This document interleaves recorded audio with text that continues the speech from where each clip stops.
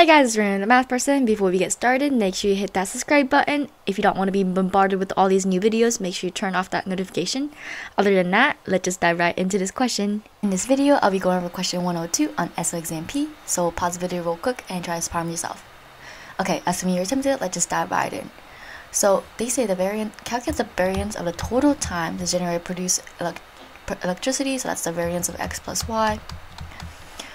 But then because we know that this is independent, right? As in the time it takes for the first machine does not affect the time it takes for the second machine, so we know that this is exactly just equal to the variance of x plus the variance of y. And they say that each of these is a exponential distribution with mean is equal to 10. So that means we know for exponential distribution, variance of x then would be equal to lambda squared. So then this would just be equal to 100.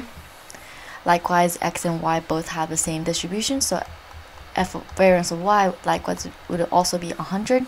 So this is essentially just 100 plus 100, which is equal to 200. Our answer, E. If you guys have any questions, feel free to leave them down below. Otherwise, as always, make sure you like, subscribe, and share. Bye!